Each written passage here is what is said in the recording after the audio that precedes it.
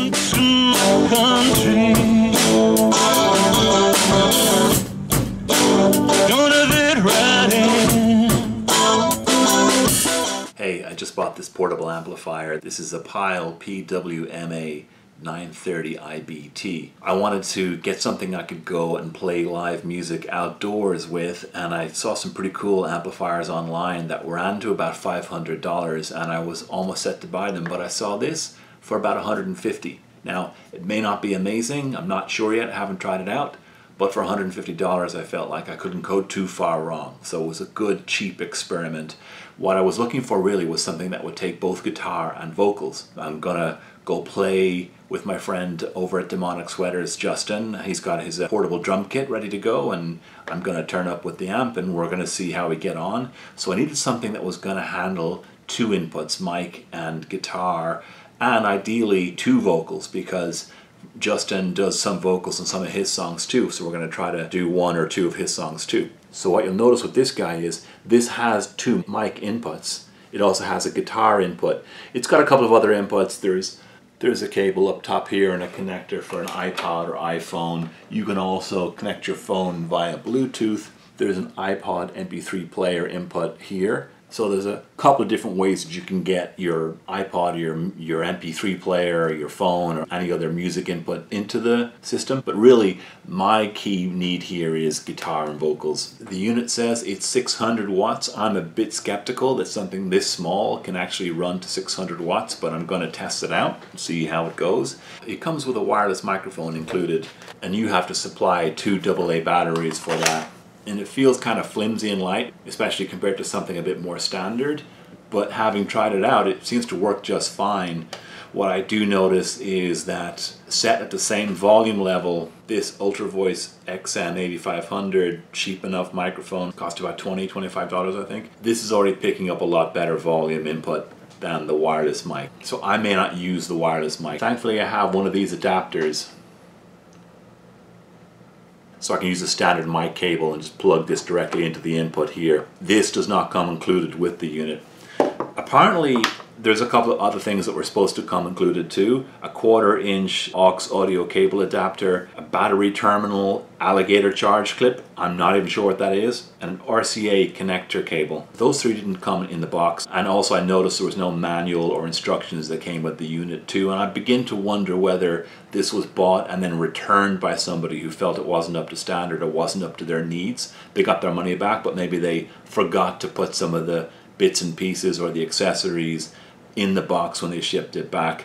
I'm not too concerned because, as I said, it's $150 or less, and for my needs I think it has enough included for me to test out and see whether it works or not.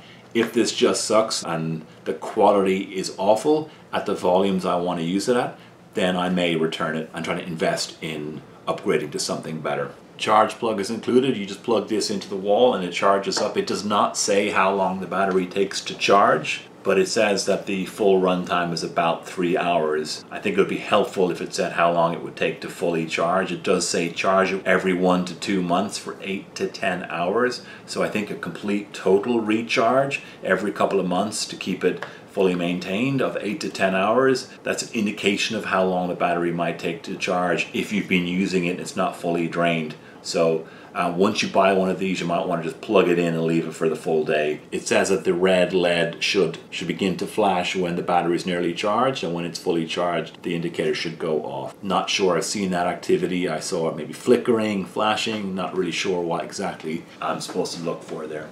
So I'm going to take this outdoors with a portable drum kit, set up a mic and a guitar, and just put that through it and see what it sounds like in public. But I'll test it inside in the apartment too and just see what it sounds like with both of those inputs going in. The first thing I do notice when you turn it on is that there's a definite hiss. Even with nothing plugged in, there's a definite hiss. 1 2 1 2 1 2. But it works pretty well. It has treble and bass knobs and an echo. Not sure why I'd want to use the echo, but maybe with just a little touch of echo just to make it sound almost like reverb. Both of these microphones are at the same volume level. Here's the wireless mic. And here's the non-wireless wired mic. And as I mentioned, the wired mic definitely has a higher input gain, so I think this is going to be a little more reliable. You also have heard the hiss there immediately. Now I'm going to put the guitar through it and see what it sounds like. One thing I'll mention is that if you use the wireless mic, then as soon as you turn that on, it runs automatically through mic input number 1. And if you have a microphone using the cable input like I have here, and you plug that into input number 1, and then turn on the wireless mic, both mics will go through input 1. Now I'm not about to stress test that too much, but it seems to suggest that you could actually have 3 mics coming into this device, wireless and wired through mic 1 and wired through mic 2. I now have the guitar and the mic coming through here, and I'm just gonna give it a little bit of a sound test. I'm gonna take it out on the road tomorrow and pump the volume a bit more. I just want to get a sense for how these sound.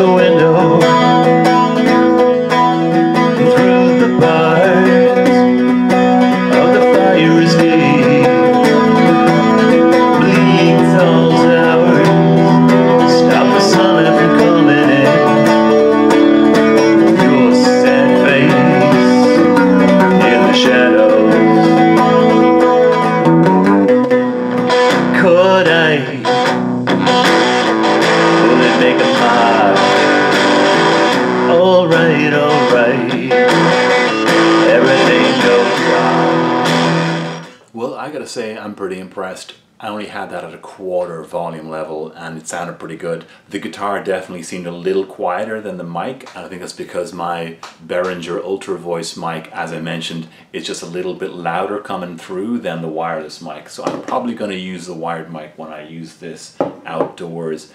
So with the mic coming in a little higher, I'll probably want to pump the guitar volume up a touch just to balance them out. I did notice you can hear the echo coming through slightly. I had just a very minimal echo. I can hear that coming through. So I'm looking forward to testing this out. It's a fairly small unit. It says on the box that it's about 10.5 by 11 and 14.7 inches tall, but I think it's measuring that from the base of the amp and not the base of the wheels.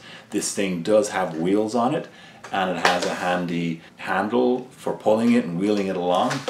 Also has a handy carry handle too for picking it up. So with the wheels, that makes it even more portable, and measuring from the bottom of the wheels to the top of the handle, that seems closer to about 18 inches high. Still not that much, it's 1.5 feet and just a little less than 1 foot wide and 1 foot deep. So I'm excited to see what this sounds like outside. 1, 2, 3, 4. Could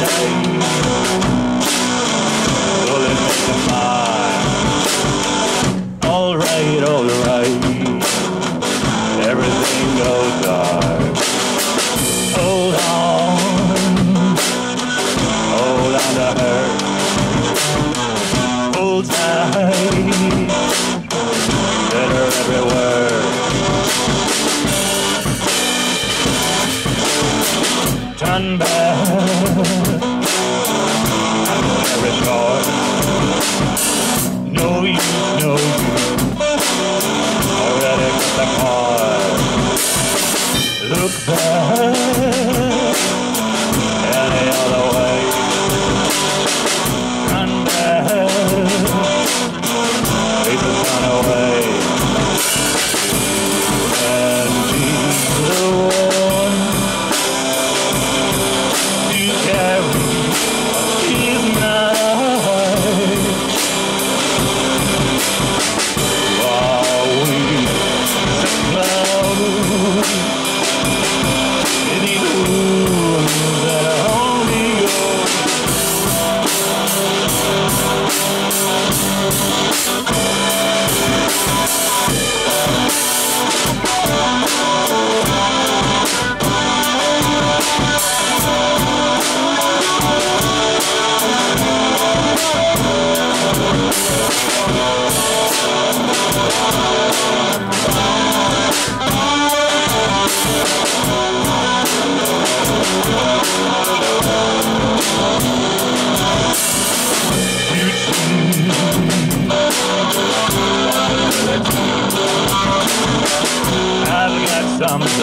that I would rather be.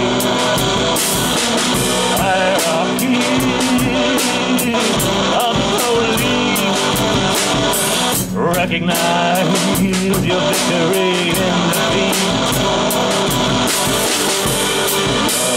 Be the one you carry is not ours. Are we the clowns? Be the wound that only goes to come if you're on the other side. The other side,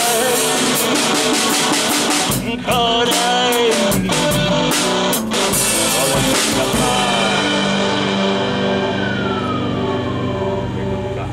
Yeah. Thank you. How's that volume? It's pretty good. I'm just playing quiet. There's a mark. Don't have to worry now.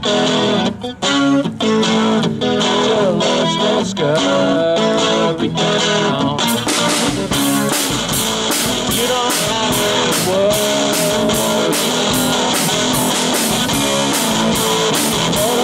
Open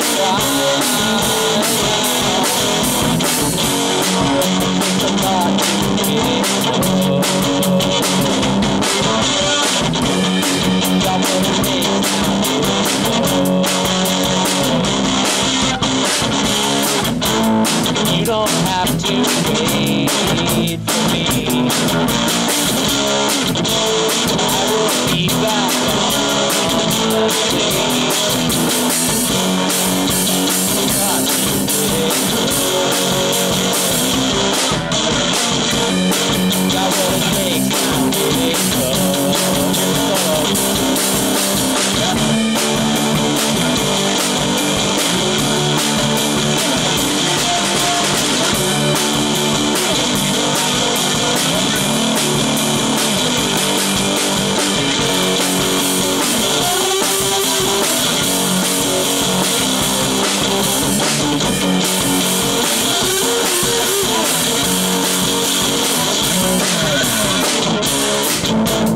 you don't have to worry now.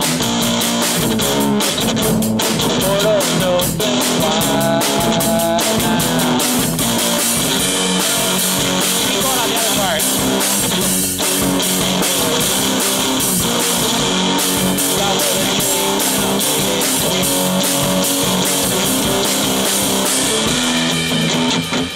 1, 2, 3, 4.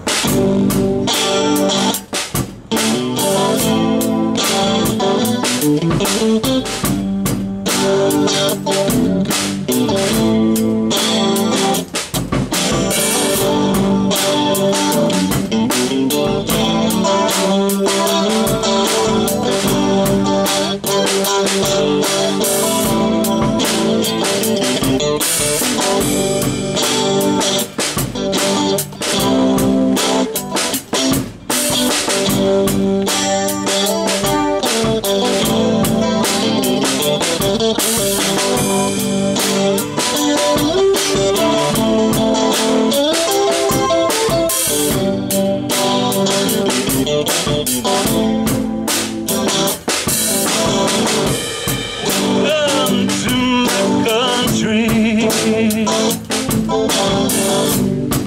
Let me introduce you around.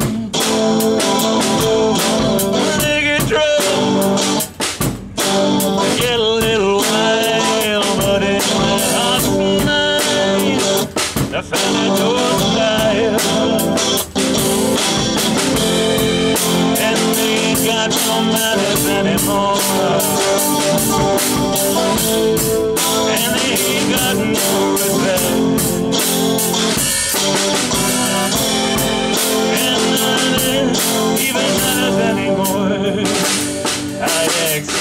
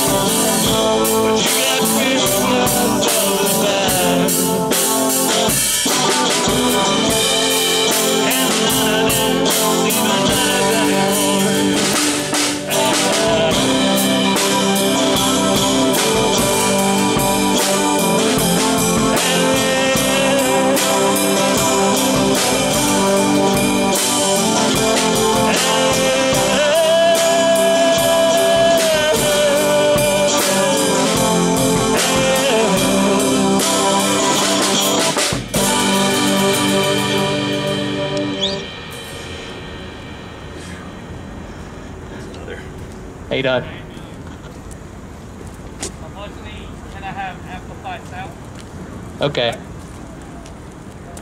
All right. Thank you. We got to shut it down? Yes, sir.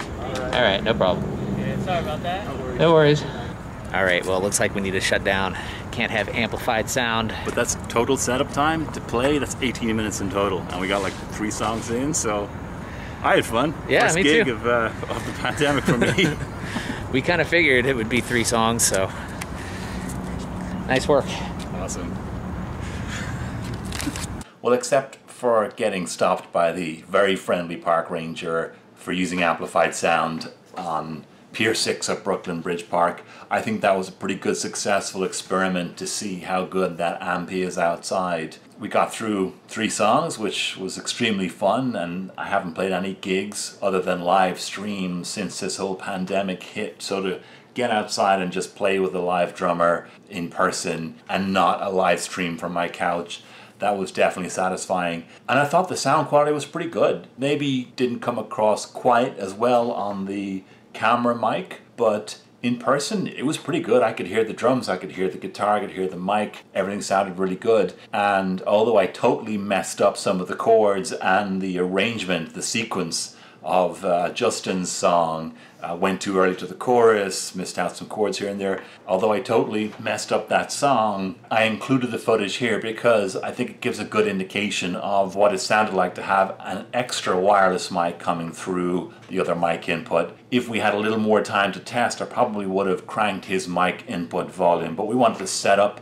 and then take down pretty quickly because we knew it potentially could be a matter of time before we were stopped anyway. I think I had the guitar level at about 75%, and I had the mics between 55 and 65%, I want to say. So I didn't push the thing all the way to the limit, and it still, the sound quality was just fine. Look, this is not a full professional outdoor PA system, but for something pretty portable and easy to use, the sound quality is more than enough. How portable is it? Well, those wheels, they do roll, but they're pretty dinky, flimsy wheels, and every time you roll over any bump or crack in the sidewalk, the thing starts to wobble, and if you're going too quickly, it's going to want to capsize, so you have to walk pretty slowly. I'm 6 foot tall, so maybe that's a little too tall for the handle. The handle isn't long enough, so I had to hunch down a little bit in order to reach the handle and wheel it along. That makes it a bit uncomfortable. I was carrying a gear bag on my back,